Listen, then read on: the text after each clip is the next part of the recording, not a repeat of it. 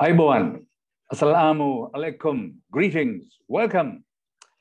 Exploring trade and investment opportunities, strengthening business ties between Sarawak and Sri Lanka. That's a hefty theme, but that's a very special webinar. And this event is jointly organized by the Sarawak Business Federation and the Ministry of International Trade, Industry and Investment, Sarawak, and also the International Chamber of Commerce, Sri Lanka. Now we have an international audience and our participants are here, there, and everywhere, we reckon. And ultimately we expect to have around 120 people who will be part of this special event. So trade, investment, opportunities for investment, joint ventures, export facilitation, and services are all areas that will benefit from the focus that is being afforded today by way of this webinar. And we trust that all participating in this free webinar will actually accrue some benefit for themselves, the industries, as well as the businesses that they represent. Now, I might mention that we have the support of the Daily Financial Times of Sri Lanka, who are also partners with the organizers.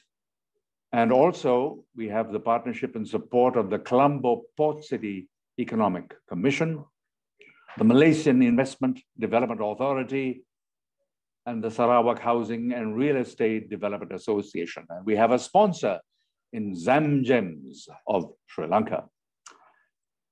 Now, several speakers will deal with their special areas of expertise and their interest. And later on, we shall engage with several panelists who will no doubt offer some commentary on their areas of focus and hopefully set the stage for further action and formulation and implementation of policy and establishing the appropriate infrastructure in the time ahead.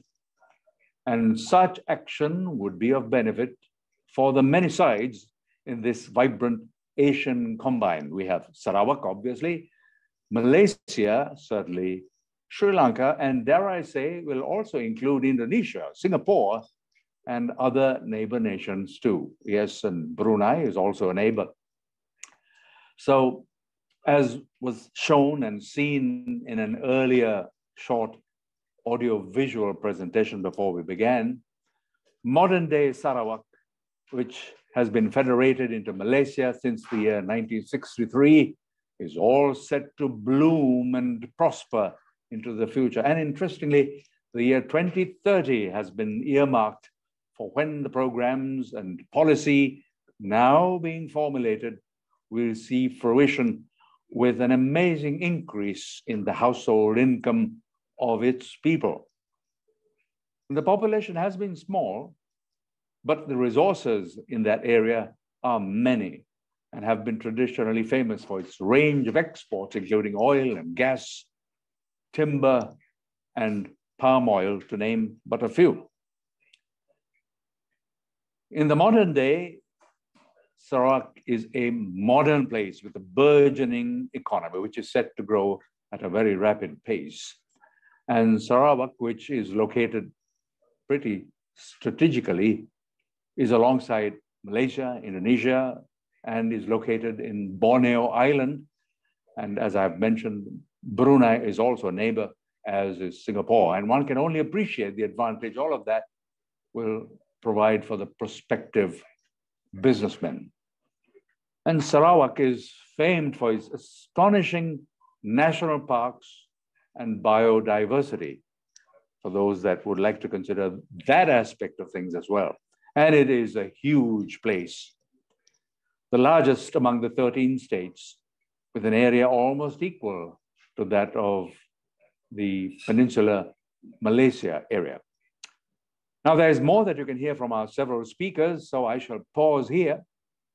Clearly, there is a solid rationale that has been established and that can be optimized on by the ICC, Sri Lanka, who is hosting this webinar today.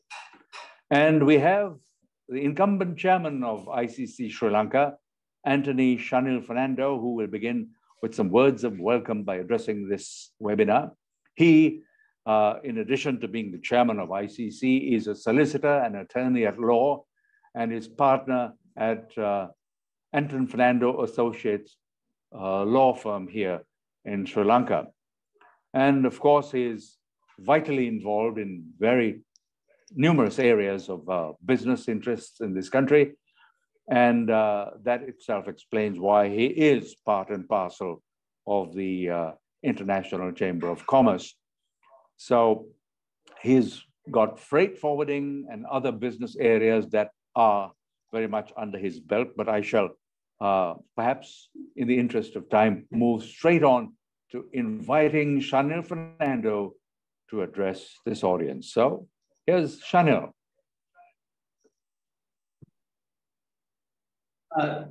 Thank you, Arun. Welcome to the Trade and Investment webinar, jointly organized by the Sarawak Business Federation and ICC Sri Lanka. I'd like to make a few opening remarks before the speakers start. On the request of ICC in 2022, it was His Excellency YC Tan, then Malaysian ambassador in Sri Lanka, who initiated through MIDA office in Chennai, to cooperate with the Sarawak Business Federation. I have visited Sarawak in June last year and March this year, and have seen the potentials of Sarawak as the springboard to the ASEAN region for Sri Lankan exports. There is an opportunity for Sri Lankans to explore job opportunities after the signing of the government-to-government agreement for Sri Lankans to work in Sarawak and other states of Malaysia. The Indian and the Bangladesh governments have already signed this agreement. Sarawak can be a stepping stone to Indonesia, which is moving their capital from Jakarta to a new capital city being built in Nusantara on the same Borneo island adjoining Sarawak, opening the doors for a market of 274 million people, which is going to be the next emerging economy in Asia. The opportunity for Sri Lankan plantation companies and for downstreaming products, especially in the tea, coconut industries. The Sri Lankan industries consuming high electricity can go for joint ventures with Sarawak companies, as Sarawak export electricity, petroleum, gas, and electricity is the cheapest in the region and has a deep water port as well as in the industrial area. There is also opportunity for Sri Lankan professionals, industry professionals, to train some of the industries in the manufacturing sector in Sarawak. We also request Sarawakians to look at the training opportunities with Sri Lanka and cross-investment into the new port city financial center pre-port concept.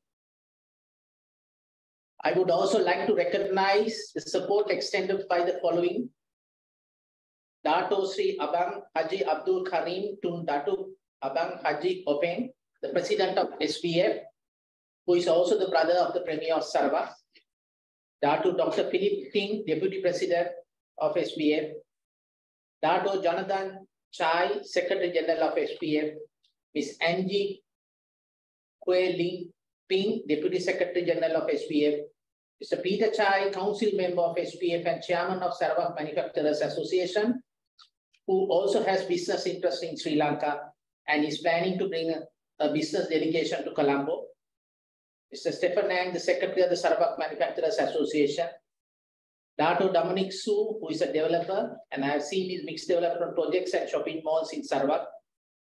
I had the privilege of meeting all of them in Sarawak. I would also like to recognize His Excellency Badli Hisham Adam, High Commissioner of Malaysia and Sri Lanka, for accepting the ICC invitation and for nominating his Deputy High Commissioner, Mr. Amrin, to be in the panel. ICC also would like to recognize His Excellency, the retired Air Chief Marshal Sumangala Dayas, Sri Lankan High Commissioner in Malaysia, for accepting our invitation. I would also like to recognize Dato' Wan Ali Yubi, former Finance Ministry Secretary of the Finance Ministry of Sarawak, whom I met in June last year and this year March, and for introducing buyers for Sri Lankan products and joint ventures through his contacts. Dato' Wan Ali and Dato' Dr. Philip Ting are both council members at the Swinburne University. Dato' Wan Ali arranged a visit to view the Swinburne campus facility in Sarawak. The 20-year Swinburne campus in Sarawak offers degrees at 1/3 the cost of doing the same degree in Australia. I was very impressed on the facilities available at the Swinburne campus in Sarawak. The SPF team that coordinate with Ms. Ho of Mitran, Maida, Madrid to participate in this webinar to make it a success. ICC globally has offices in 130 countries with 45 million members around the world. And ICC Sri Lanka requests all Sri Lankans to make use of this opportunity provided by ICC Sri Lanka to promote trade and investment between the two states. A request has been made by some of the members of ICC to visit Sarawak to explore business opportunities. Please register your interest with ICC Sri Lanka office. I take this opportunity to thank all the speakers, panelists for participating, the SPF team, and our team, Mr. Hema Kumara, Nilan, Ushani, Ruan, and the ICC Secretariat team for organizing the webinar. A recorded version of the webinar will be available in the ICC Sri Lanka Facebook and LinkedIn pages. I believe some of the 126 registered people have not received the link, the Zoom link. I think they are working on that technical reasons to see why it has not gone. So people can view it on the Facebook in a little while because they will be hosting on it as soon as this is over. Please send your questions by email to the ICC email forwarded to the relevant speakers and panelists, which will be taken up. The speakers will actually answer if it is a lengthy answer later on, but the panelists, if it will answer some of the short answers if they can give. So over to you, Ruan, for the next speaker. Thank you very much. Yes, indeed. So thanks, Shanil, for that introduction and helping us to appreciate the range and scope of this webinar. In fact, it is something that is worthwhile for people to be engaged with. And we hope that that technical flaw will shortly be sorted out and many more will in fact be able to participate. Now, we have a view and a perspective from the Ministry of International Trade and Industry. That's known by the acronym MINTRAD. And it's an overview of Sarawak's trade and investment opportunities. And we have as speaker, Mr. Zulkarnain Masron, who unfortunately is unavailable in office on this occasion today, but however, has exerted himself to present to us and for us a presentation on a recorded presentation, which we will be happy to play. And this is from the perspective of Industrial Terminal and Entrepreneur Development Sarawak. So we have the Permanent Secretary of MINTRAD now, as was mentioned, Mr. Masron.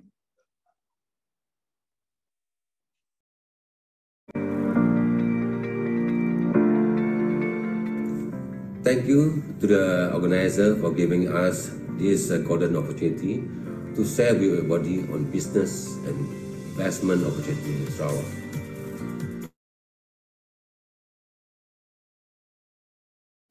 In booming ASEAN market comprising 4.5 billion people, or about 60% of the world population, total population. And Sarawak can serve as the gateway for potential investors to penetrate this huge and booming market for your product and services.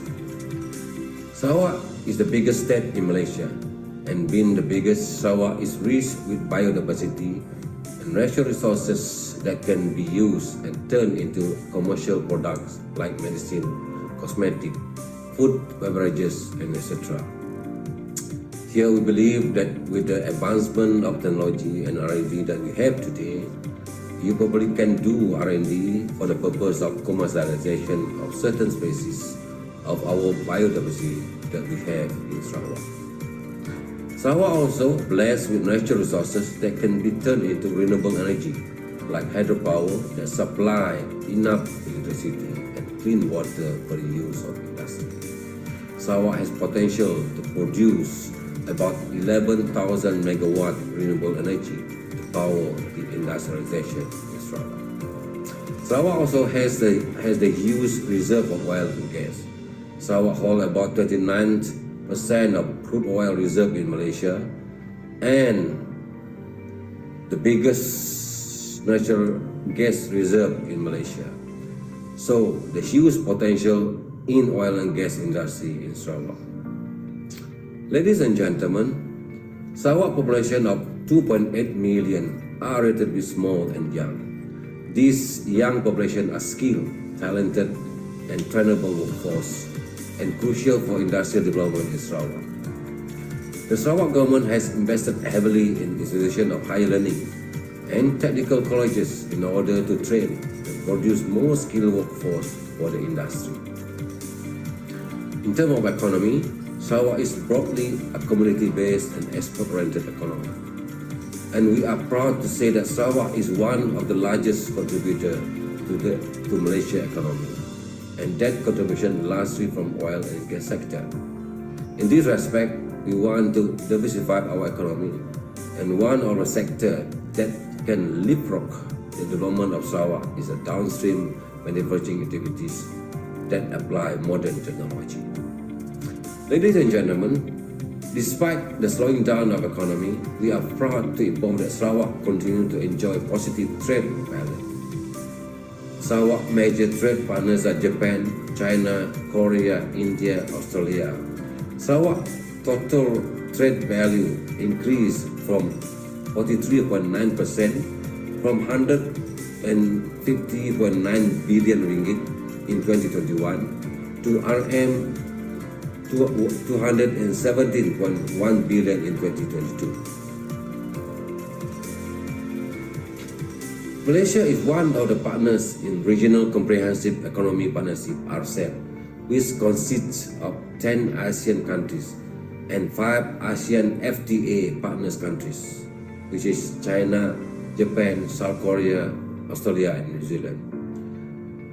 This platform covers the population of 2.2 billion with total GDP of USD 25.8 trillion or 29.4% from the world GDP. This platform of RCEP provides huge market for both Malaysia for investors to penetrate in. Ladies and gentlemen, Sarawak aspired to be a developed state or region by 2030. This can be achieved by targeting annual GDP growth of 6 to 8% annually. And to achieve this noble aspiration, Sarawak government will focus in certain economic sectors such as commercial agriculture, manufacturing and entrepreneurship, mining, forestry, tourism, and services sector. This sector will be supported by 5 key enablers. Number 1, data center and innovation. Number 2, infrastructure. Number 3, education and human development. Number 4, renewable energy. And number 5, excellent services. So these are among the sector and services where investors can invest in Sarawak. Ladies and gentlemen, administratively, Sarawak has 11 administrative divisions, and each division have their particular industry based on the ability of resources in each division. For example, oil and gas related industry mostly located in Miri and Betuli division, shipbuilding and ship repair in Cebu, while high-tech industry mostly located in Kuching and Samara. About almost 36,000 acres of land has been developed as an industrial estate in Sarawak by the government. And the industrial estate are not only located in major town, but also in small towns all over in Sarawak. This does not include industrial areas developed by private sector. We are proud to share with you on our two most successful industrial parks in Sarawak. Number one, Samalaju Industrial Park in Mitunu. The house multinational company from Japan, South Korea, Singapore, China, Africa, involved in energy-intensive industry with total investment about 28.43 billion. Among the products produced in Samalaju are ferroalloy, ferrosilicon, silicon manganese, high carbon ferromanganese, chemical aluminum, and etc. And another one is Samajaya High-Tech Park in Kuching, where high-tech and advanced material produced for export purposes. It is home to high-tech companies such as Longji from China, Western Digital from USA, Expert from Germany, Hyundai from Japan, and Origin from South Korea. Ladies and gentlemen, with increasing interest to site project in Sarawak, the government will continue to upgrade the infrastructure facilities so as to create more conducive and vibrant environment for business to grow and prosper. The government has spent billions of ringgit to build and upgrade infrastructure such as industrial park, road, water treatment plant, substation, port facilities, telecommunication tower, and etc. And we continue to invest more on infrastructure and amenities to ensure that our industrial facilities can meet the growing demand and need from investors.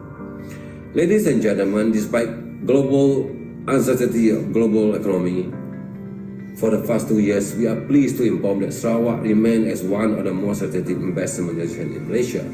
For 2020 and 2021, Sarawak managed to attract a total investment in management project worth about 23.17 billion. To attract and facilitate investment in Sarawak, both federal and state government has offered attractive incentive for investors. For federal government, the incentive mostly in terms of tax, such as finance taxes, investment tax allowance, reinvestment allowance, incentive for high-tech investment, and various other tax allowances. Besides the tax incentive provided by the federal government, Sarawak government also provides non-financial incentive to investors. Among the incentives are: number one, competitive land price or land premium with flexible term of payment, competitive electricity tariff. For energy-intensive long-term consumer, they can opt for power purchase agreement or PPA, and competitive water tariff. Ladies and gentlemen, we welcome investment to Sarawak, but in the same time, we are very selective in choosing the right investment coming to Sarawak. We welcome investment in certain industries that are: number one, high-tech in nature and applying advanced technology and modern machinery. Number two, employing skilled workforce and willing to transfer technology to local. And number three, sustainable, green, and environmentally friendly technologies. In the same time, we also want to stress that Sarawak ban the importation of waste, but we encourage investment in industry that utilize local waste and turn it into commercial product. With that, ladies and gentlemen, Sarawak welcome investment. Thank you.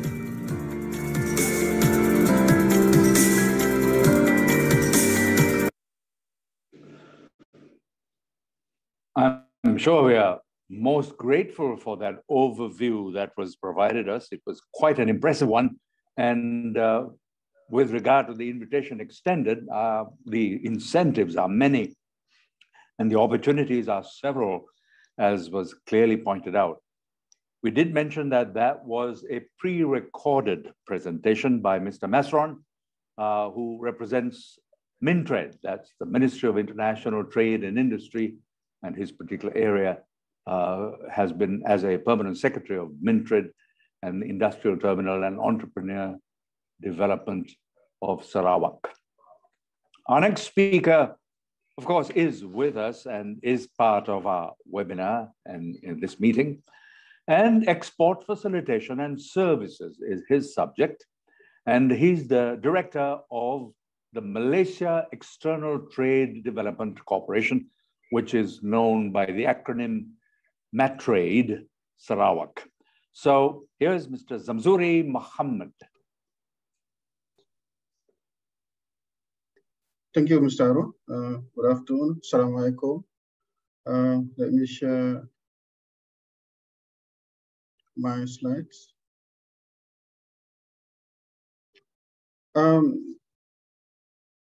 Thank you very much, ICC Sri Lanka, Sarawak Business Federation, for inviting MATRADE Sarawak to be part of this webinar. And I was tasked and requested by MINTRADE to present on the performance and also export procedures and requirements. Well, for those who are wish to import products from Sarawak. And before diving into the performance and export procedures and other matters, please allow me to introduce my agency. I'm from MATRADE. We are the National Trade Promotion Agencies with the full name of Malaysia External Trade Development Corporation, with the mission to promote Malaysia's enterprise to the world. And our vision is to position Malaysia as a globally competitive trade nation. We have 4 core functions, which are, we do export promotions. We assist Malaysian companies to promote their products and services overseas through our 46 offices overseas. We have 34 trade officers and 12 marketing officers. Those events are like trade fairs and export acceleration missions and also trade missions, which are led by usually by our YB ministers. And we also do exporters development. We do export training. We do hand-holding program for Malaysian companies, especially for small and medium enterprises. And this year, we have 2 planned and 270 events for SMEs, for Malaysian SMEs, including Sarawakan SMEs. We also provide trade and market information to Malaysian companies that are registered with MATRADE. Registration is free, and we provide them with a lot of information such as reports, trade reports, statistics information, also market intelligence through our deliverables. And then we also provide trade advisory services to all Malaysian companies. And with the sole purpose of, one of the purposes, our purpose is to link Malaysian companies or Malaysian exporters with the potential buyers from overseas through our 46 offices that I have said earlier. And then we have also 6 regional offices in Malaysia.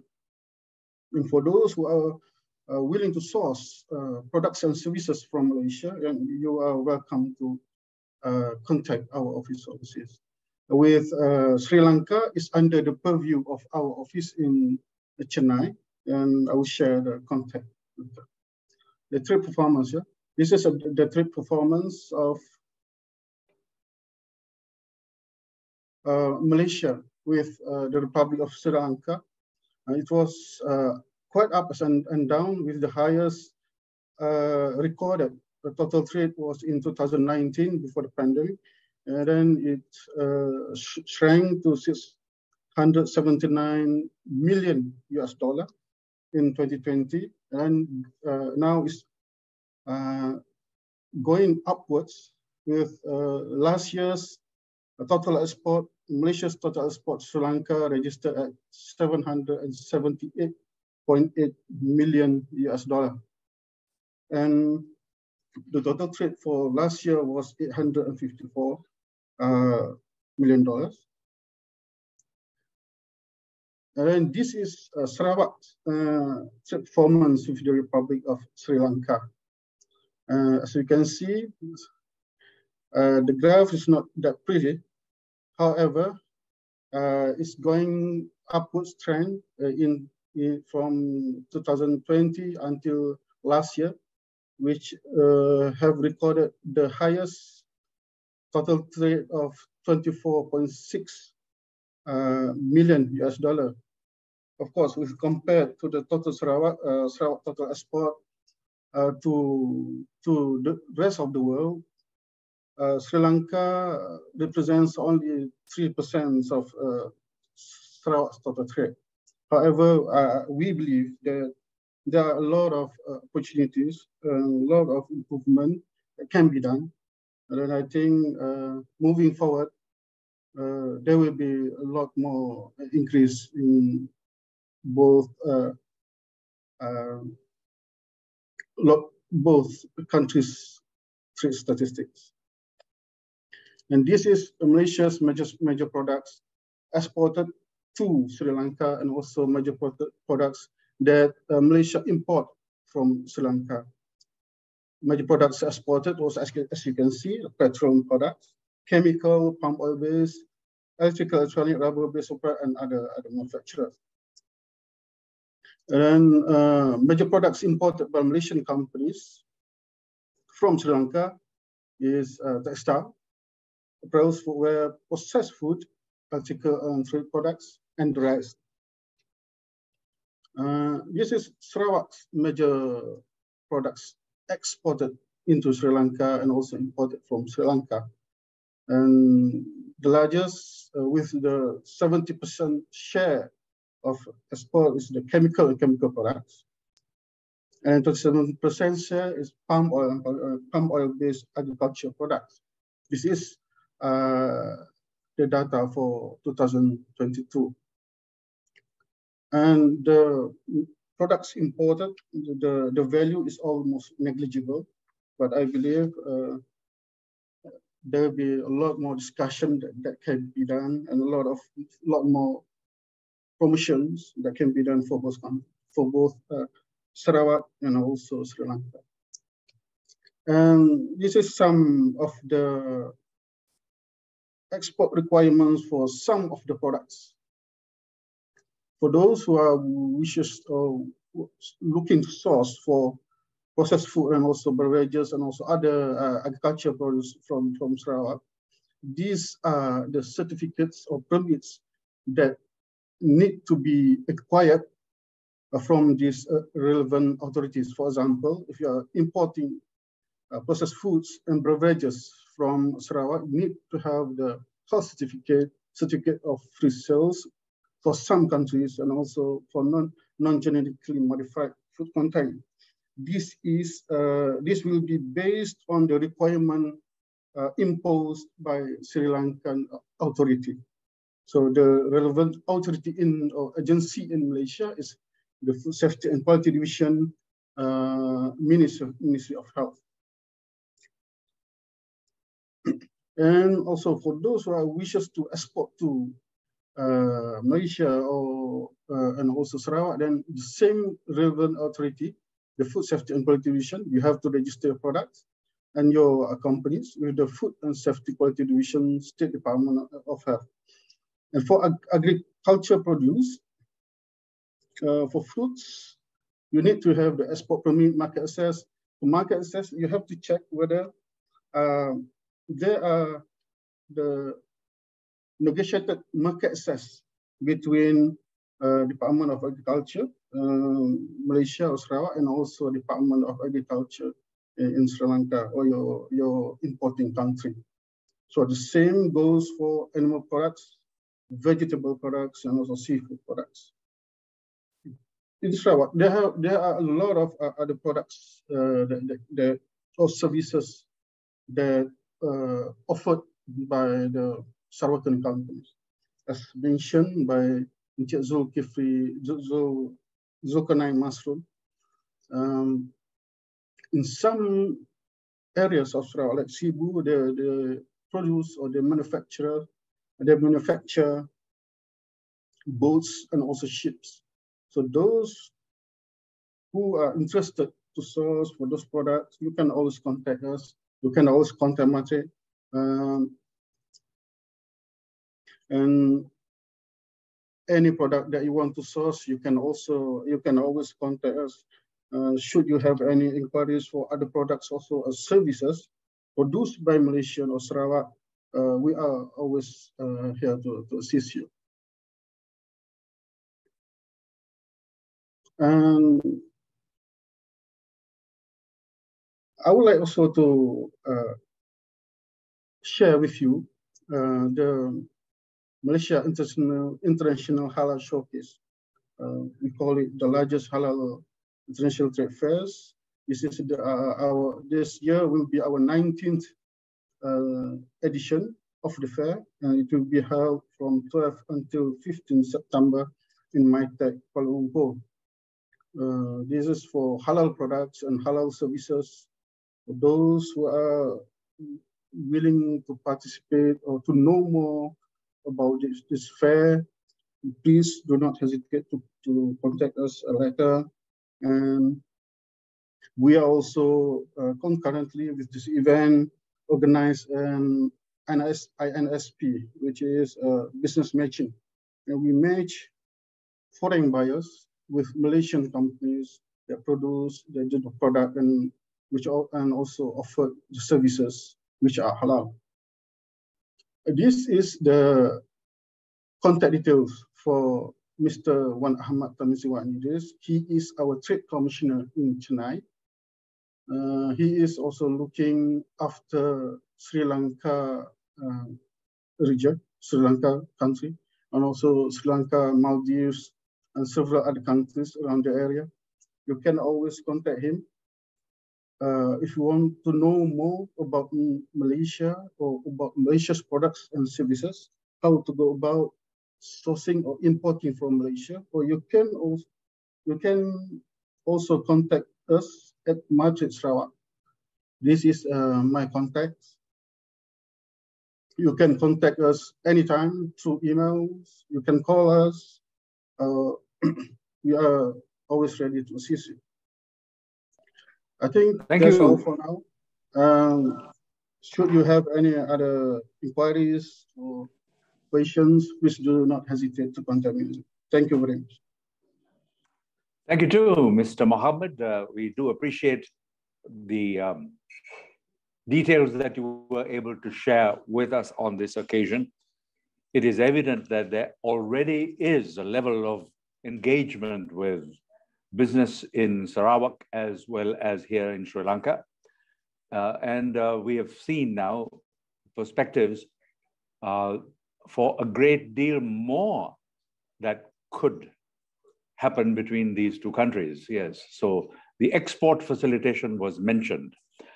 I'll pause here just to mention a couple of email addresses in the event that our participants who are here linked in would like to forward some specific questions which might be answered a little later on by the panelists and those of the speakers who are here with us on the webinar.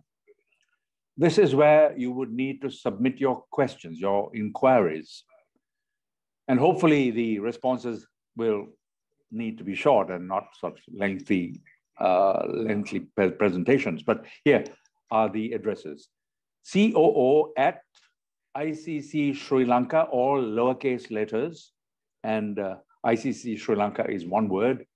So I'll repeat that, COO@ICCSriLanka.com. That's one of the email addresses. Here's another. Secretariat@ICCSriLanka.com. Again, all lowercase letters, secretariat@ICCSriLanka.com. Now, investment. We spoke about export and perhaps import in the previous presentation by Mr. Mohammed. We now have the director of MIDA, Sarawak. That's the Malaysian Investment Development Authority, Sarawak, which is known by the acronym MIDA or MIDA. Investment facilitations and services is the topic which will be dealt with by the director of MIDA, Mr. Jonah Anak Karani. Okay, thank you, Mr. Arun, for your words, and good afternoon to everyone. So we in Malaysia is 2:47 p.m. here. Okay, as mentioned, I'd like to share the presentations today with the members. Can you all see? Yes.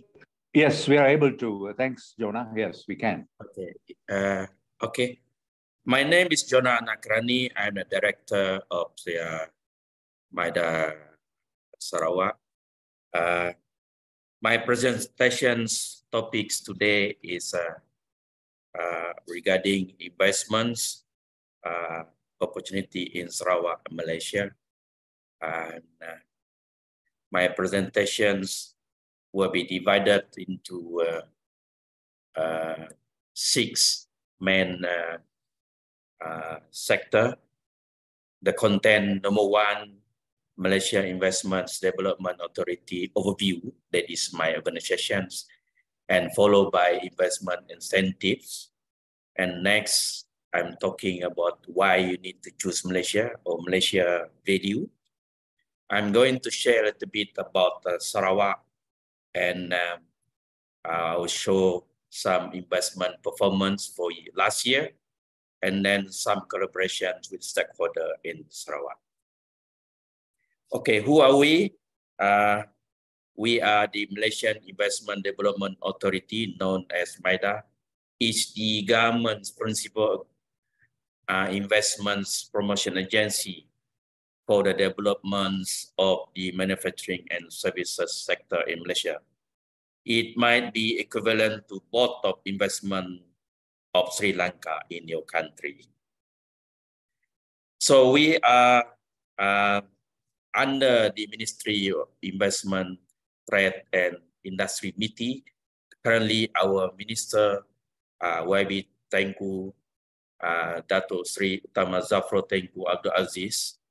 MIDA is one of the 13th agency under MITI, and we are the first point of contact for investors who intend to set up project in manufacturing and services sector in Malaysia. Currently, our CEO is Dato Wira Arham Abdul Rahman. Okay, this is where MIDA throughout the world, we have several offices in several continents. The nearest to Sri Lanka is in Mumbai. So apart from the international offices, we have 13 offices in Malaysia. Okay, what is our role? Our role, number 1, we are promoting investment in both FDI and DDI to Malaysia, and particularly in context of Sarawak to Sarawak. So what do we do after that? We are evaluating and providing approval for investments in terms of manufacturing license, investments incentives, and as well as custom duty exemptions. And for foreigners, you are also eligible to apply for expatriate post, either key post or term post. So what is manufacturing license? Manufacturing license is issued to all the manufacturer project with a shareholder fund of 2.5 million or your workers 75. You may apply for exemptions from manufacturing license if your project is below the threshold. Number 3, our role is to monitor project implementations in Malaysia. So in MIDA, we have post-invest divisions who is monitor this project, make sure they're taking out from the ground. And number 4, our role is to provide business felicitations, like for example, in terms of post-investment issue if you require talents needs and local sourcings for parts, modules, and engineering support. This is my strategic partners and stakeholder comprises of international and domestic chambers and industry, bankers, R&D institutions, investment promotion agencies, MNCs, GLCs, business consultants, and tax agents. So you might be familiar with some of these companies or entities.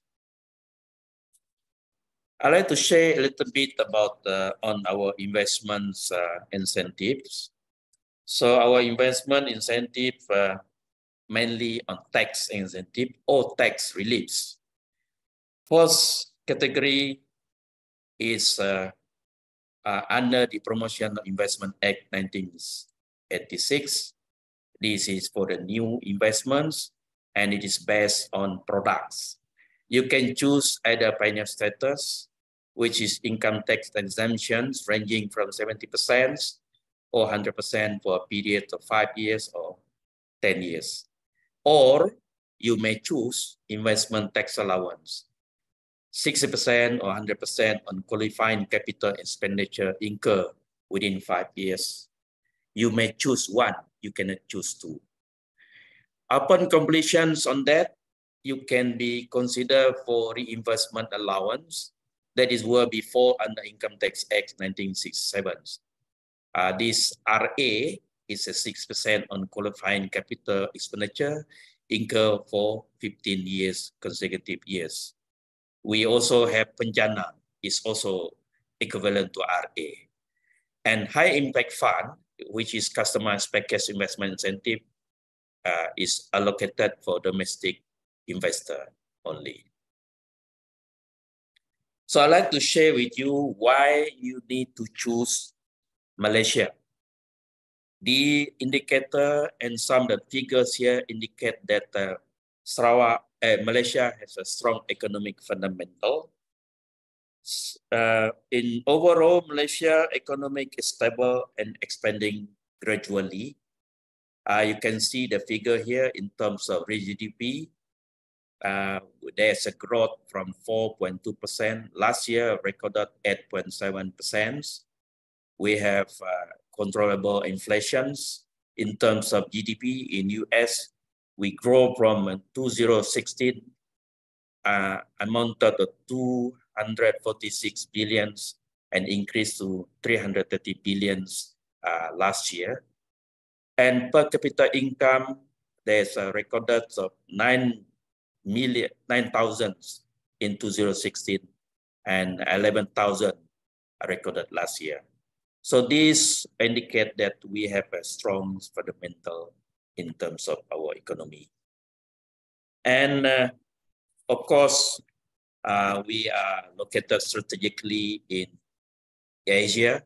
So Asians is one of the fastest growing economy in future.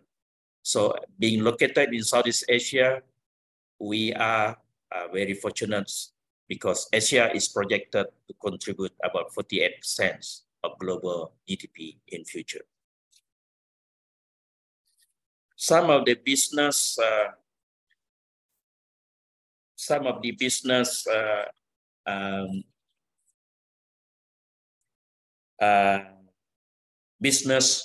why you choose Malaysia is because of the business policy that we have. We have a business friendly investment policy. Number one, in terms of equity, foreigners are allowed to hold 100% equity ownership in the manufacturing and selected services. And you have a freedom to repatriate capital, interest, or dividend profit to your country without any conditions. And foreigners or investors can apply for employments of expatriate, either key post or term post. Malaysia also conform to intellectual property protections law with international standards, and we are members by signings and investment guarantee agreements with more than 60 countries. Malaysia also very fortunate, and we are member to several FTA and economic blocs. Ones that we are member to ASEAN, which is third largest market in the world with 622 million people. And apart from that, we also have ratified 16 FTA agreements with other nations in the world. We are also partners to RCEP, Regional Comprehensive Economic Partners, Asian plus non-Asians. Non-Asians comprise of China, South Korea, Japan, Australia, and New Zealand. These 15 countries will be the contributors to about 30% of world GDP. And the third one, we are also a member to Comprehensive and Progressive Agreement for Trans-Pacific Partnership, CPTPP, who is in this block. It comprises of Japan, Vietnam, Singapore, Australia, New Zealand, Canada, Mexico, Malaysia, Peru, and soon will be Brunei and Chile to join us. So these 11 countries GDP combined will be about 13 trillion and access to about 500 million people. In terms of standing, international standings, Malaysia is ranked and reported, like for example, first in Bloomberg, top country in emerging South Asia for foreign investments in Global Opportunities Index Bloomberg 2022. And also first for the most potential to attract foreign investor in emerging Southeast Asia by American Institute Global Opportunities Index 2022. These are some of them. Now I'd like to share a little bit about Sarawak. Sarawak is one of the biggest from 13 states in Malaysia, with a total land area about 124 square kilometer. As mentioned earlier on, Sarawak is located strategically in Southeast Asia. And what another advantage is that we have abundant supply of raw natural resources like petroleum and gas. In Sarawak, the region is divided into several divisions. There are 12 divisions all in all, with Kapit the biggest. And in terms of demographic, we have 40 sub-ethnic groups with a total population of 2.9 million from 32 million in Malaysia, very small in actual, and with a total workforce about 1.3 million. In terms of administrative structure, we are headed by our governor, Tuan Yang Terutama Tun Pehin Sri Haji Abdul Taib Mahmud. And in terms of governments, we are headed by Premier YAB Datuk Petinggi Dr. Abang Haji Abdul Rahman Johari bin Abang Haji Openg. These are some of the facets of Sarawak: major ethnic Iban, Malay, Chinese, Bedayo, and language that spoken in Sarawak: Malay, English, Mandarin, and Iban. As mentioned, Kapit is the biggest state division in Sarawak, which is about 38 square kilometer. Some of the economic priority sector or industry in Sarawak, known as 10 priority industry, which can be divided into 3 categories. The first one is a trigger industry, comprised of 4: steel and ferroalloy, aluminium, oil and gas, petrochemical, glass. And non-trigger comprised of 6: palm oil-based, aquaculture, timber-based, marine engineering and fabrication, tourism, livestock. We also currently embark on a new economy that is renewable energy, circular economy, carbon capture, storage, and trading. These 3 areas is a new economy that drive Sarawak to the next level of economic in future. In terms of investment, to realize the investment and economic activity in Sarawak, Sarawak has ready infrastructure and some utilities or energy. In Sarawak, there are several industrial estates like Samalaju Industrial Park, Samajaya Industrial Park. In Bintulu, we have Tanjung Kedurong, Kemana, Kuching, we have Demak, Pending, Bako, Sibu, Tanjung Manis, Rantau Panjang, Lanang. Miri, we have Kuala Baram and Lutong. And in terms of power or energy source, we have a total capacity of hydro plants, 3,452 megawatts, considered as renewable energy, which 3 have been operations, that is Batangai, Bakun, Muru, and Balai Hydro Dam will come into stream by 2027. As mentioned, I would like to highlight to you the 2 major industrial parks in Sarawak. One is Samajaya Free Industrial Park Zone, which was established in 1991 to create an integrated electronic manufacturing zone, which house the high-tech companies, which is located 12 kilometers from Kuching Airport and 16 kilometers to port.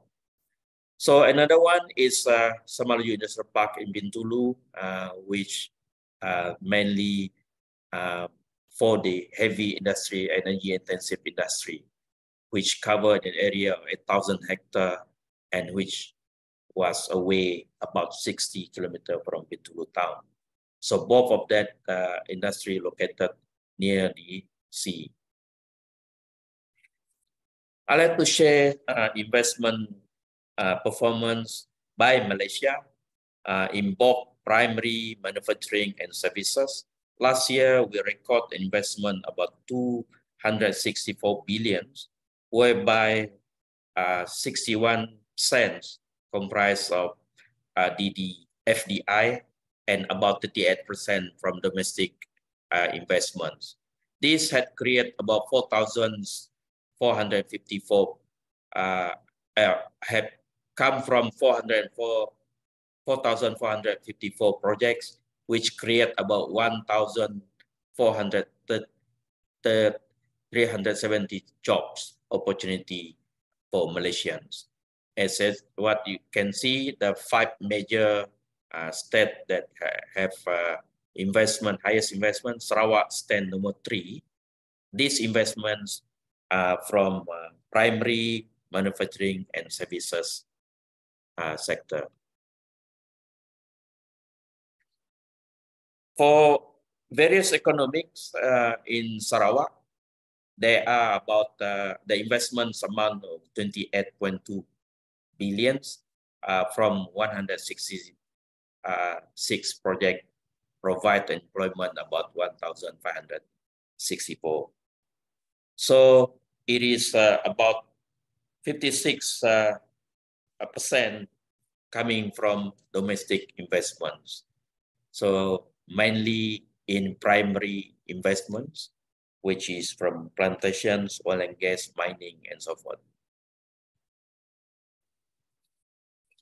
This information is about manufacturing investments, recorded 1.6 billion from electronics, basic metal, machinery, non-mineral water, petroleum product, plastic product, and so forth. We also have hotel and tourism projects.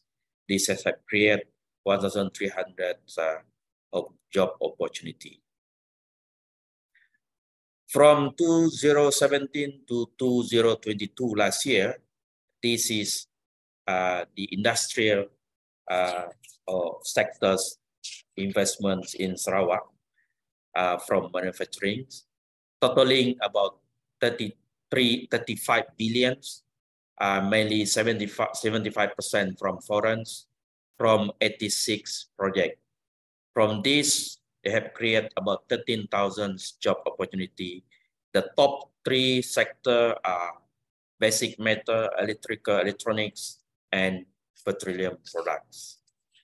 And 5 foreign major sources from this investment come from China, Korea, Japan, Netherlands, and Hong Kong, which the total investment from foreign from that direction, 26 billion. These some of the companies that from foreigners have invest in Sarawak, Exfab, Murata, Longji, Dalkan, Taiyudan, and so forth. We have Shell in oil and gas. And among domestic investors in Sarawak, we have Pressmeter, KTS, Semling, Chayamata, Petronas, Ramani Xinjiang, Kirana, and so forth.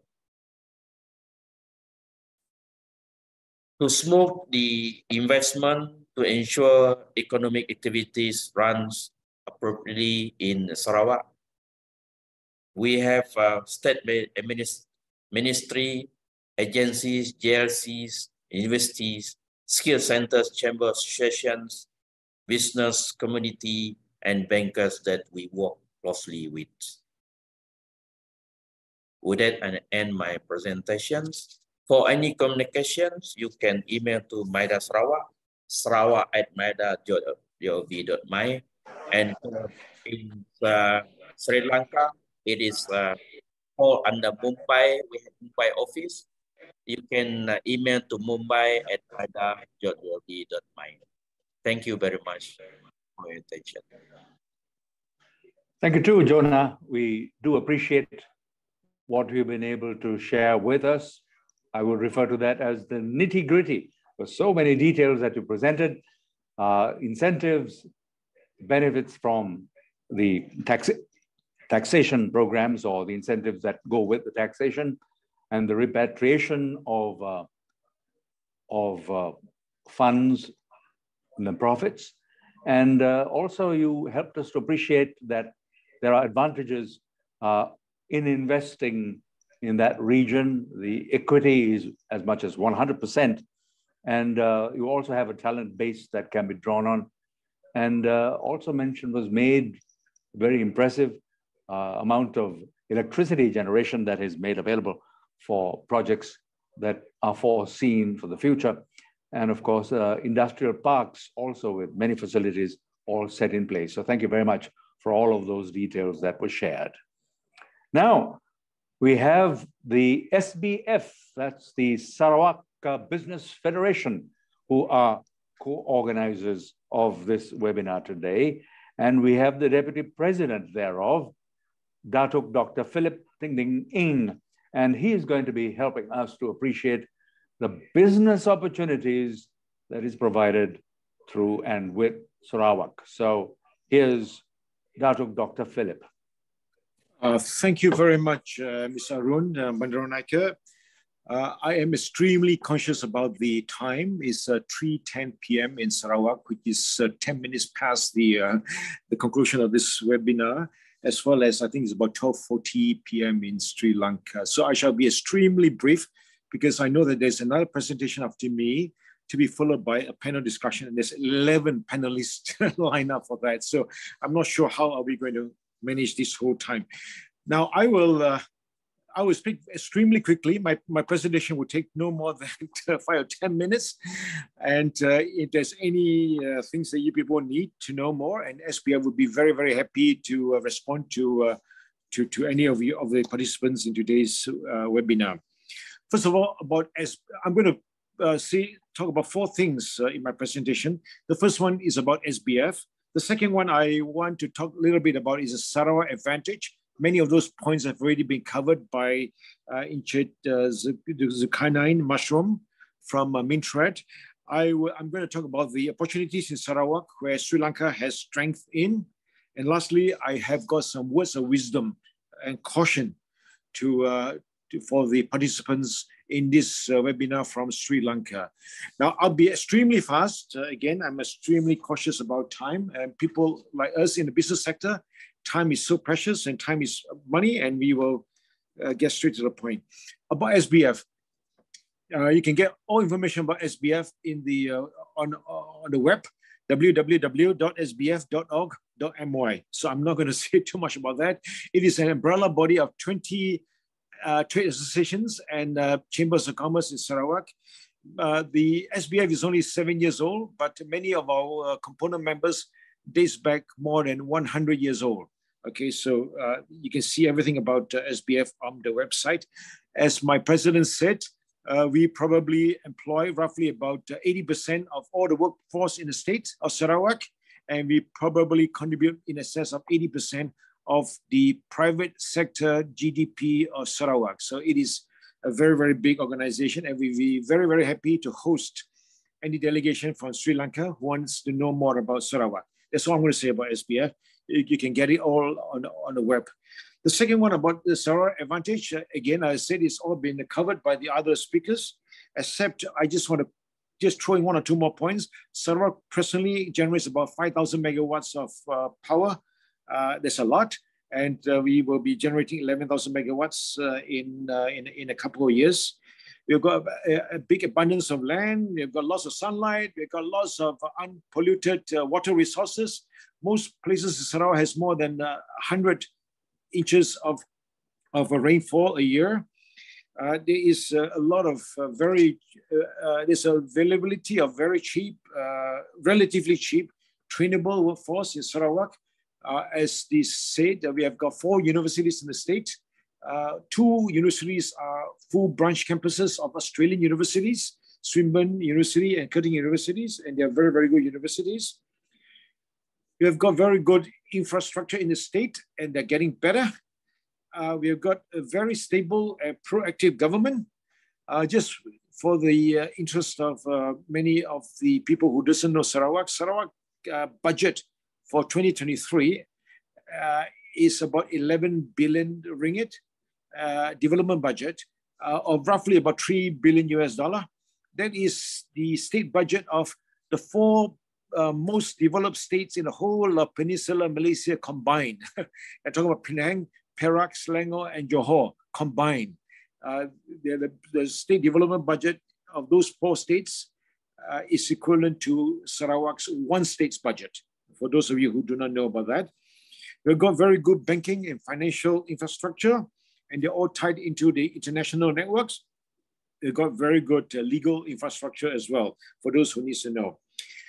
Now I'm going to cover the opportunities in Sarawak, which Sri Lanka has strength in.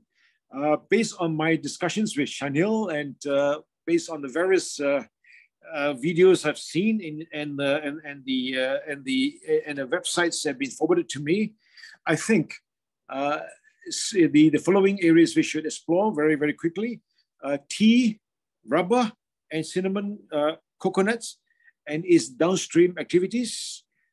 These are the areas where Sri Lanka has got a lot of skills and competitive advantage.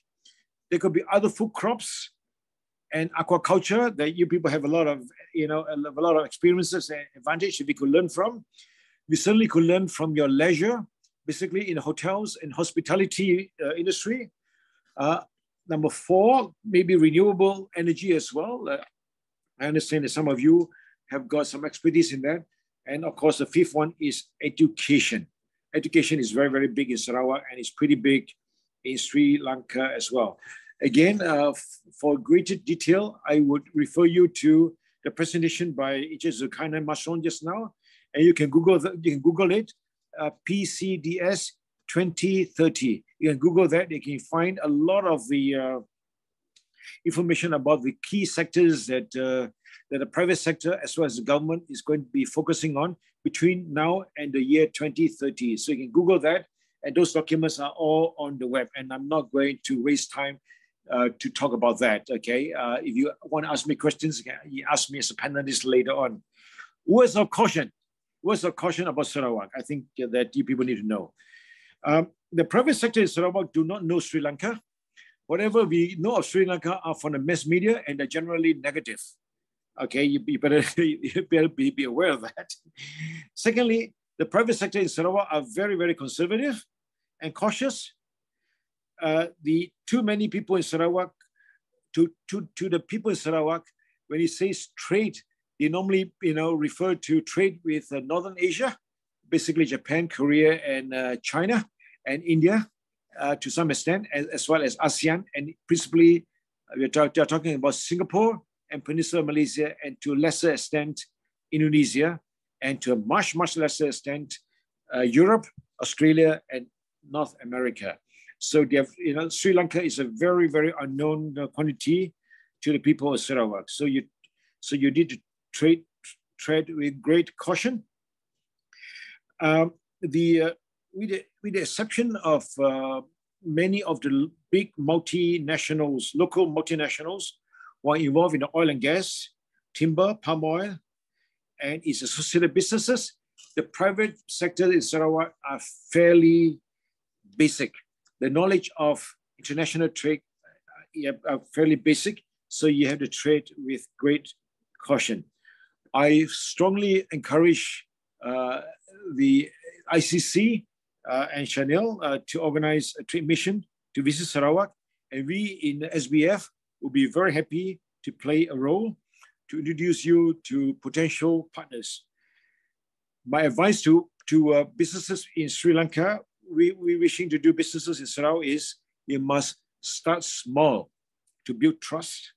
Start with solid business proposals instead of general proposals. With that, I shall end my presentation, and I'll be happy to take any questions you may have later on as a panelist. I'm extremely aware of the time that is left for this webinar, and I shall leave it till later on. Thank you very much, Mr. Arun Bandaranaike. Thank you. Okay, thank you too, Dr. Philip. We really appreciate the points that you've made, and also those notes of caution were very, very useful. And we can see that business people here in Sri Lanka will really need to work hard at winning the confidence of these Sarawakians. Right, so we move very quickly to our next topic. And here's another very interesting, how shall I say, nomenclature that comes in, SMM2H. That represents or stands for Sarawak, My Second Home Program, which comes within the topic of the opportunities for construction professionals in Sarawak. And we have Dato Dominic Su, who will be sharing some thoughts on this. He is the chairman of the subcommittee of SHEDA. That's the organization which is working on the project Sarawak, My Second Home Program. So I'll say no more, but invite Dominic to speak. Good day, ladies and gentlemen. I'm Dominic Su. SHEDA stands for Sarawak Housing Developer Association. So I'm presenting this on behalf of SHEDA. Just now, I think my vice presidents from SBF mentioned that time is a factor. So I will try to go through my presentation very fast. Okay. First, I am very excited to share with you Sarawak, my home country. It's a good place for you to come and invest, to do business, to live, to make friends, and to enjoy. We are on Borneo Island, and we are diagonally, we are 3,000 kilometers from Sri Lanka. The size of Sarawak is 124,000 kilometers. Our land size is 120,000 kilometers square. Your country land size is 60,000 kilometers square. So our size is double your size, but our population is more. So we have 3 million people. So we have 7 times less people, but double in size. In terms of, we are in the lucky countries. We are away from any of the typhoons, earthquake, that sort of things. So, and Malaysia is along a major trade route. We are a major gateway for trading between East and West. Okay. In terms of temperature, our temperature is typical tropical temperature. Normal temperature is 23 to 33 degrees. Okay, history. We have a very rich history. Okay. Actually, in Sarawak, you can find remains of this 40,000 years ago in Nia Cave. All right. And then the 8th to 13th century Chinese ceramics were found in Santubong. Right. And in 13th to 14th century, Sarawak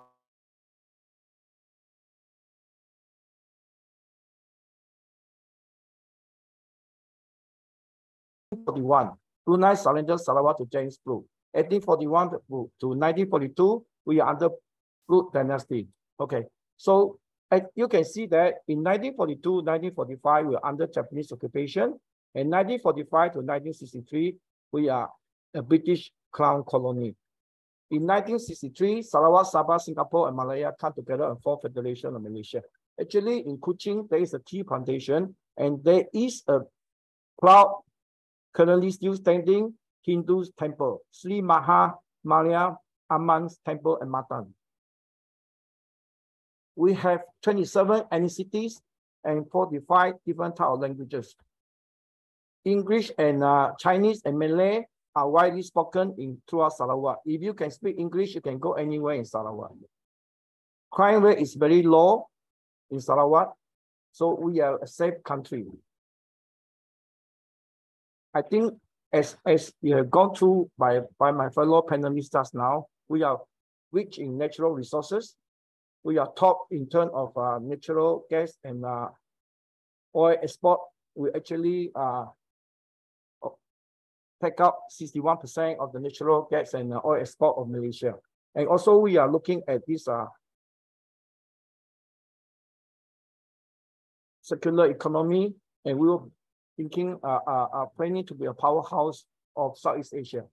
My fellow panelists has covered this, our post-COVID development strategy 2030. I'm not going to further into this. Okay, talking about this rich culture. We have this world-renowned rainforest musical festivals, and we have various cultural festivals. Actually, in Sarawak, we celebrate 4 New Years. We celebrate Western New Year's. We celebrate this Hari Raya Aidilfitri, Chinese New Year. And in June, 2 months' time, we are going to celebrate our Dayak People New Year. We also celebrate the birthdays of Jesus Christ, Prophet Muhammad, and next week we will celebrate the birthday of Buddha. We are rich in biodiversity. We have 47 national parks, 15 natural reserves, and 5 wildlife conservation centers in Sarawak. There are plenty of things you can do in Sarawak, plenty of things to find, adventure into. You can beaches, natural beauty, waterfalls, tropical rivers, food. Our food is world famous. Our laksa is internationally famous. Okay, here you can have Malay cooking, Chinese cooking, Indian cookings, and Dayak cookings. And we are creating a new form of cooking called fusion of all these types of cookings. And the list is growing. We have good medical service in Sarawak. We are actually a popular medical tourism destination. International schools, we follow British syllabus. Just now, our panelists has covered, we have a few famous universities here, Australian universities, and you can do it here at a more affordable degrees. Properties. Our properties here are much cheaper compared to our neighbor countries, for instance, West Malaysia and also Singapore. Our average property price in Sarawak is currently around staying at 450,000. Okay, SMN2H program is Sarawak Malaysia My Second Home program. This is a program under Sarawak government. Okay, it offers a multiple entry visas for applicants, for successful applicants up to 10 years. Who can apply? We are open to citizens all countries except Israel. They are open to 3 different groups of ages. 50 years and above, there is no age limit. For 50 years and above, anyone can apply. 40 to 49 years old, you can apply, but it will be compulsory to acquire a real estate in Sarawak with a minimum price of 600,000. For the age group of 30 to 49 years old, applicant may apply if the child is below 18 years old and receive study in Sarawak, or applicant is undergoing long-term medical treatment in Sarawak. These are the basic requirements of the application. You can see that those application forms are quite straightforward. The requirements are relatively relaxed. We are talking about a proof of savings of 50,000 for individual. For couple, it's 100,000. These are the procedures. I will not go through in details here. Okay, perhaps one of the major criterion that I want to highlight is this. For any successful approved applicants, he has to stay in Sarawak for 30 days minimum per year. Okay, this is what I want to highlight. And certainly a medical insurance is required, and this is quite a reasonable price. Okay, these are the terms of condition. I will not go through. Okay, these are the countries where we have the most applications and the most of the successful applications. We welcome you to come to Sarawak. You can contact us at SHIDA, Sarawak Housing Developer Association. This is our email and our website, okay? Or you can contact me. Thank you. Arun. Thank you very much, Dominic, for a very quick coverage. And nevertheless, it was important to hear what you had to share with regard to the opportunities that do exist. Now, that was the perspective of the Sarawak Housing Real Estate Developers Association, or SHEDA. And Dominic also serves as the CEO of Regal International Group, which is very well known in Singapore, I believe. Now, the panel. We have a panel that has been assembled, and we trust that they're all linked with us. We have a few questions that have been thought of and that we will direct to the individuals. So we have the chairman of ICC Sri Lanka, Anthony Shanil Fernando. We have Mr. Dinesh Virakodi, who's the chairman of the Port City and also serves with the Board of Investment. And we also have Ms. Vindhya Veerasekara, who will be representing Mr. Dinesh Virakodi, the chairman of the Board of Investment. She is the Director, Legal and Corporate Affairs. We have, I believe, Prasanjit Wijayatilaka, who's the Executive Director of Investment Promotion with the BOI. Then the chairman of the Export Development Board, Dr. Kingsley Bernard, is here, as is Roshan Rajature, the Managing Director of Haley's Plantation and a former chairman of the Planters Association of Ceylon. And we did hear mention made of the proposition that there is opportunity for plantations or the estate industry to take on, to be developed in Sarawak. Then we have two invitees in His Excellency Air Chief Marshal Retired, Mr. Sumangala Dias, who is the High Commissioner for Sri Lanka in Malaysia. And we have also another invitee, and that's the Deputy High Commissioner for Malaysia in Sri Lanka, Mr. Anurin Ignatius. Thank you very much for also sharing this event with us. Then we have Datuk Wan Ali Tuanku Yubi, who is the former State Financial Secretary, Sarawak, and Council Member of the Swinburne University of Technology Sarawak campus. And we've already had mention made of the education opportunities that do exist, and perhaps for collaboration and working in that area of education.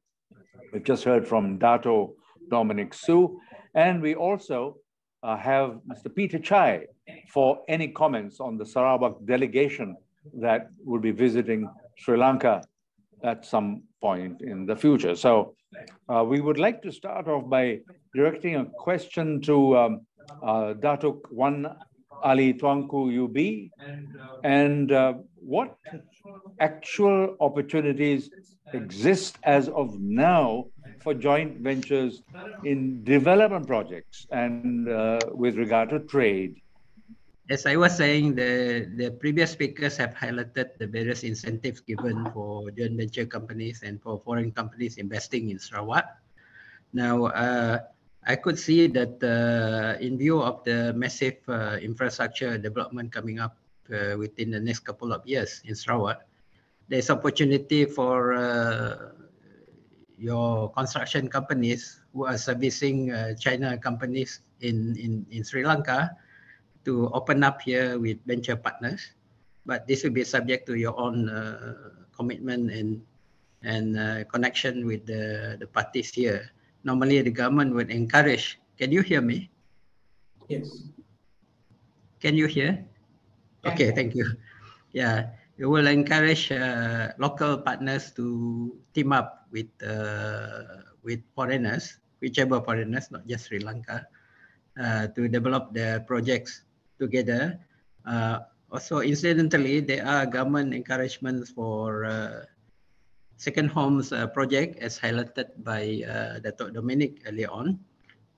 In his case, he's thinking of bringing people in, but he himself is a developer, and there are opportunities for development here, especially for people wanting to invest in properties.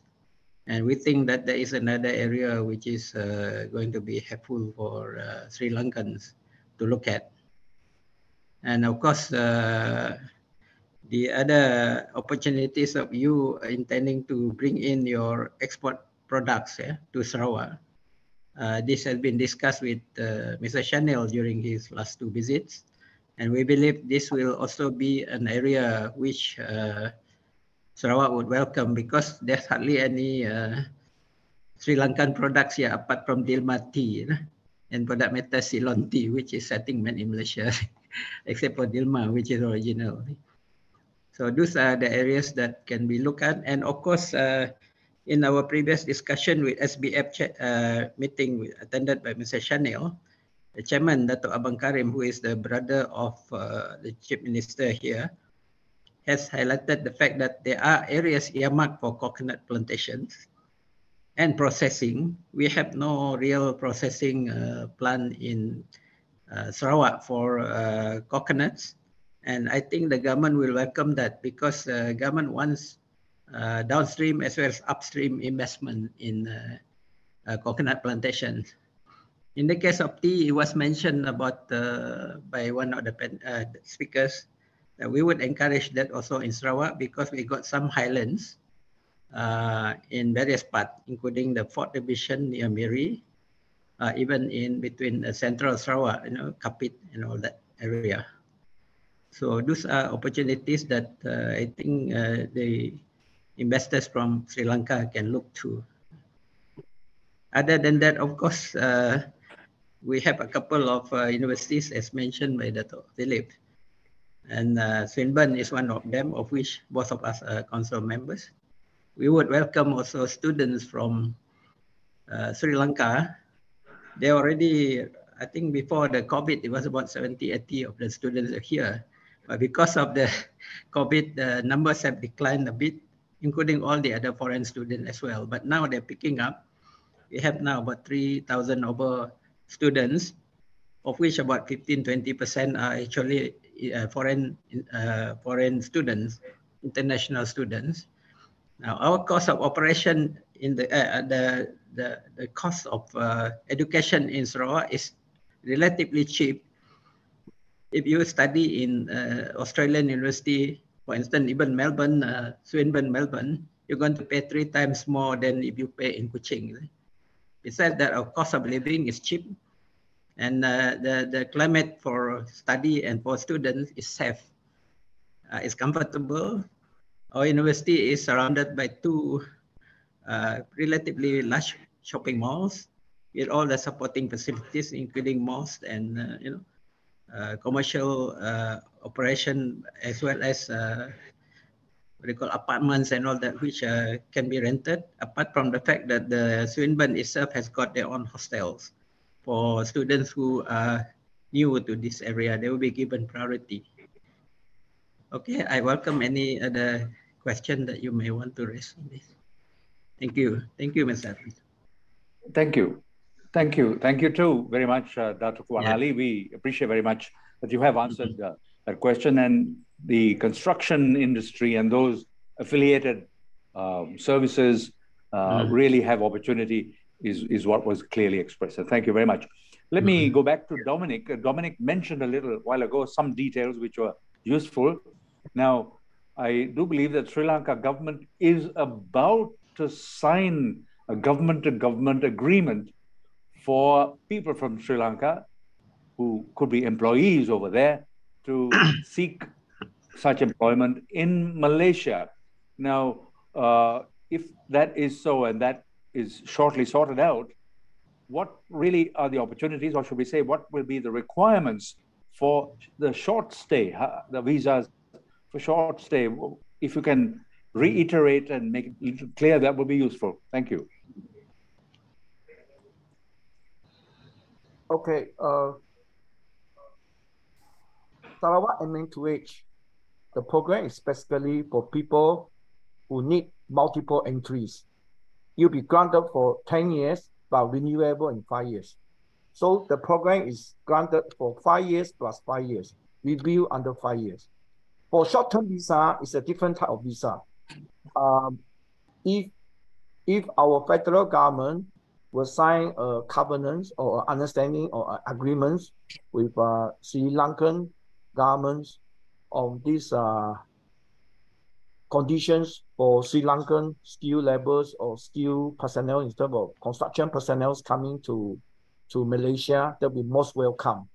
But Sarawak control our own immigrations. So Sarawak government has to sign up before we can start to do this. But I think there's a need for skilled workers, skilled engineers, skilled personnel for Sarawak construction industry. So Mr. Chanel, if after AKL has signed, if you can come here and talk to our Sarawak governments, I believe SBF can link up for you. That'll be very useful.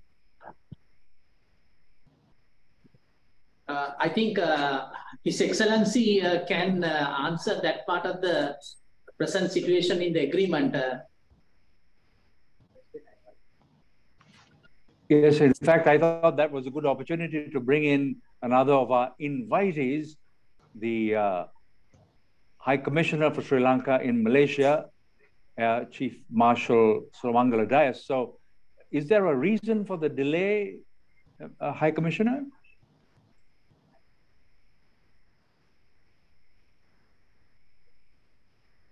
Can't hear you. Can't hear. Sir, can't hear. Good afternoon for everyone, all the officials. Okay, fine. We can hear you now. Can you hear me now? Yeah, can hear. Can hear. So, first of all, I thank the ICC Sri Lanka for inviting me for this timely interaction, which is aimed at strengthening business ties between as a whole Malaysia and then Sarawak. So I will straight go into the question that came up right now, or it's about the MOU, that memorandum of understanding between Malaysia and Sri Lanka with regard to recruitment recruitment, employment, and repatriation of labor. So this MOU was first signed for the first time in 2016 for 5 years, and it expired in 2021. So since then, both sides have been working on that, and the present the status of the agreement is about to be signed. From the Sri Lankan side, they have the Ministry of Labour has given its consent. Go ahead with the signing, and also now it is with the Human Resource Ministry of Malaysia. Actually, right now the discussions, or rather correspondence, are exchanging to fix a date for signing of this agreement. So my assumption is, within next 1 month, this agreement will be signed by the ministers of both countries. That is the Minister of Labour and Foreign Employment of Sri Lanka and also Human Resource Minister from Malaysia. Thank you very much, High Commissioner. Maybe we can just get a perspective on just what you said from Mr. Ignatius, Anirin Ignatius, who's the Deputy High Commissioner for Malaysia in Sri Lanka. Please tell us how things are moving, or what might be the, I won't use the word hindrance, but what might be the probable date when this will be done. Thank you very much for the invitation. Basically, as briefed by His Excellency High Commissioner of Sri Lanka in Malaysia, the process is undergoing. So I think once both sides has already agreed to the content of the agreement, I think they are out the agreement, and a date will be arranged for the signing of the memorandum. Thank you.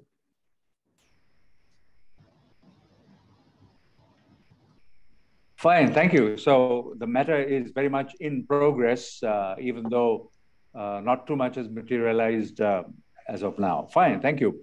Now, we did have mention made of estates, plantations, and opportunities with regard to that. We have Roshan Rajature, who we introduced earlier on.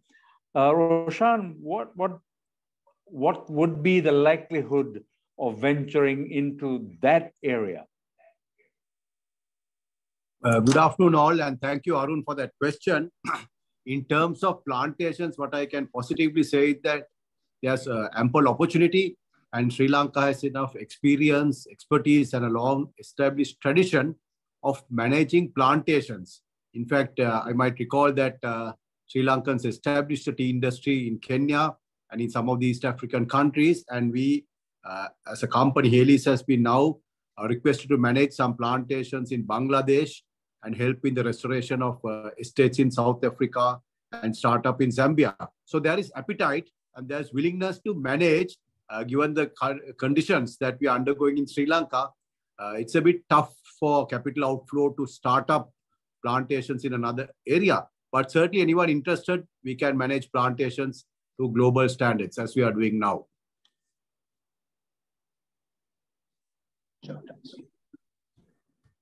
Is it that there is still no concrete step that has been taken, Roshan?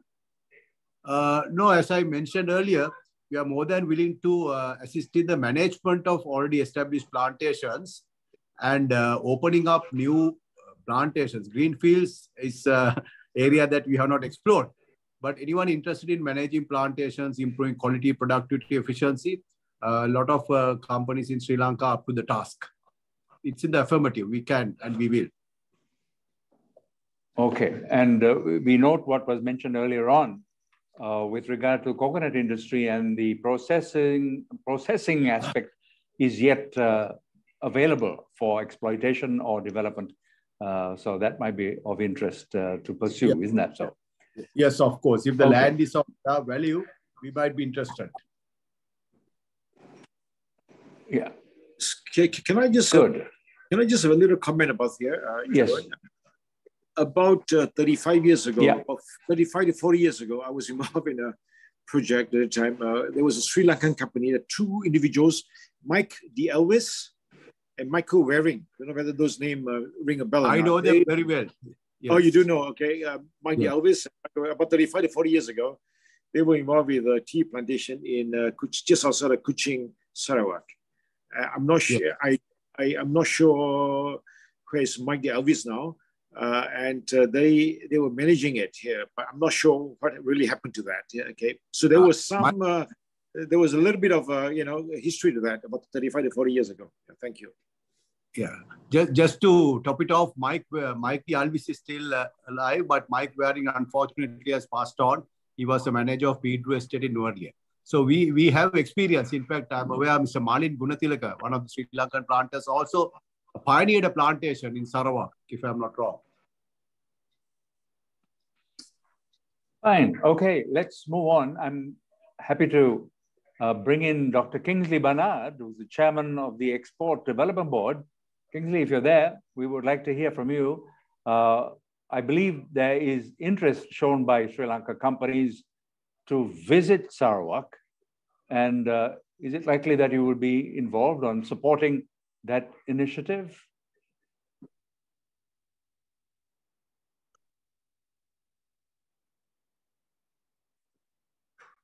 We can't hear Mr. Bernard. You need to unmute. Right. Sorry. Arun, thank you very much. And also thank you for the organizers, ICC, for facilitating me to join this. Sri Lanka Export Development Board is the main apex body facilitating Sri Lankan exports. So our mandate is to develop exports. And our role is a facilitating and promoting role of Sri Lankan products and services. Now, with that objective, we have promoted some of our products which are having a potential in Malaysia, but we strongly feel that there is the potential has not been fully utilized, and Malaysia has a higher potential than what we are exporting at the moment. And also, if you look at our imports, we are importing a very large quantity of products which are having a value of about 4 times, 5 times than what we are exporting. So there is a potential. Therefore, our exporters are looking forward to promote their products.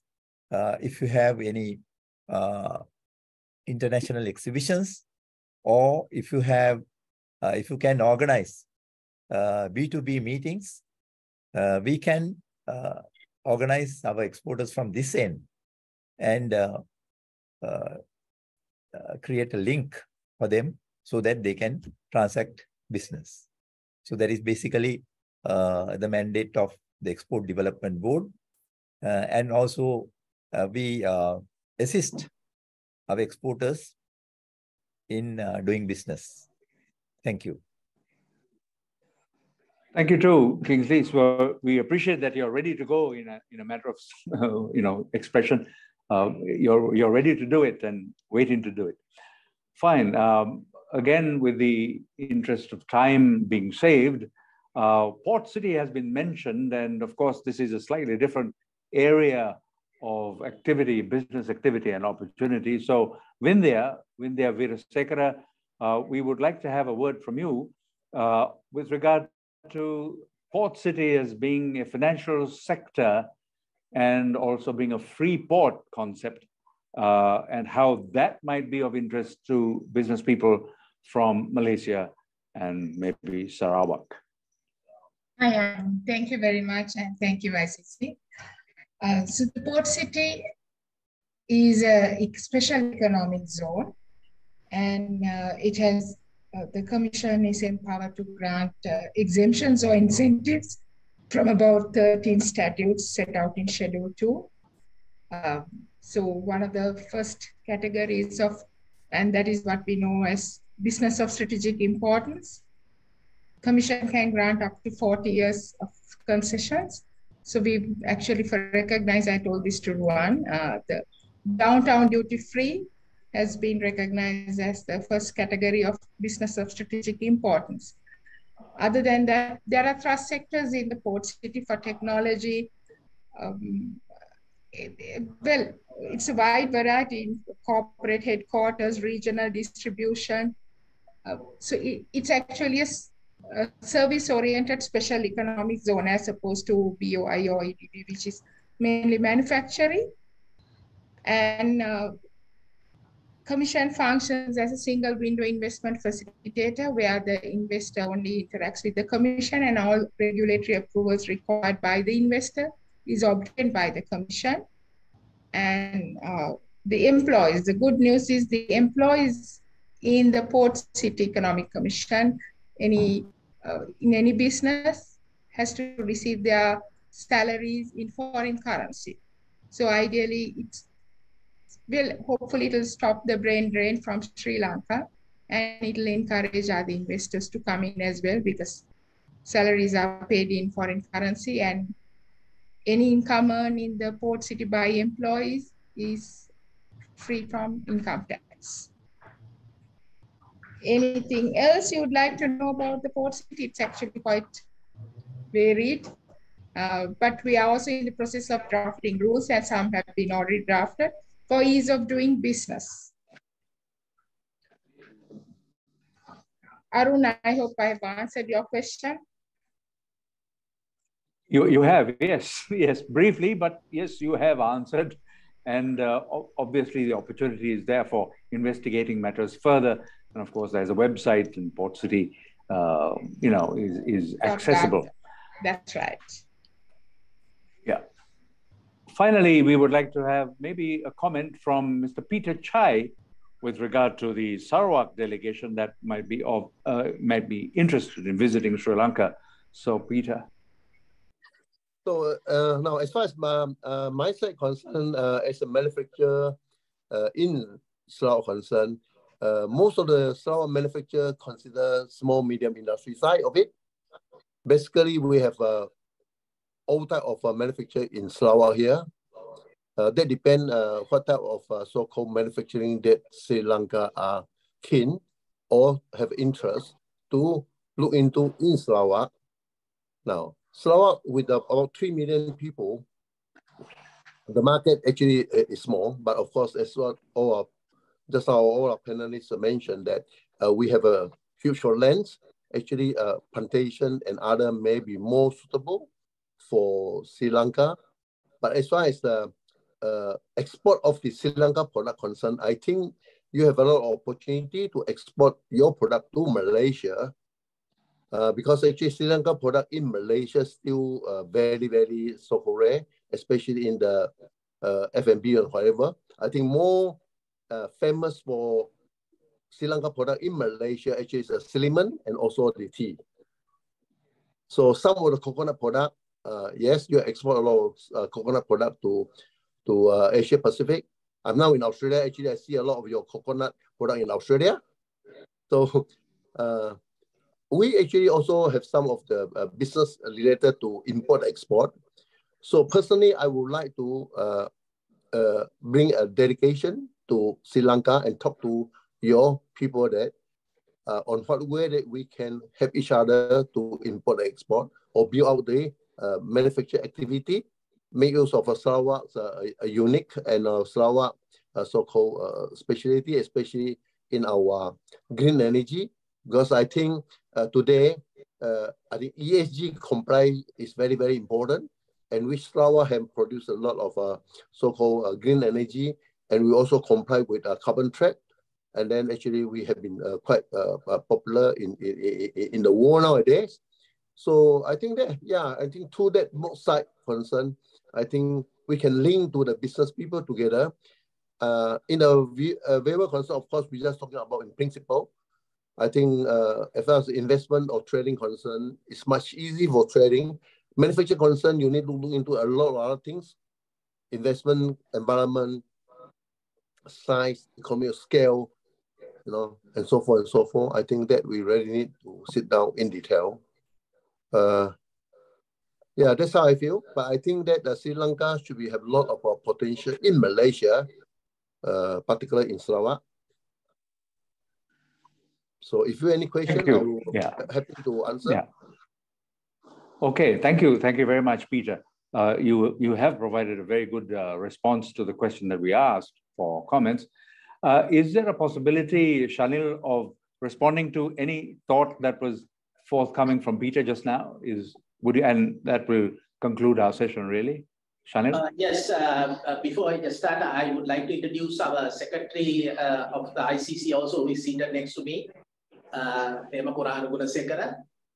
who just dropped in. And basically, I think Mr. Peter Chai was one of the first industrialists I met last June when I came there.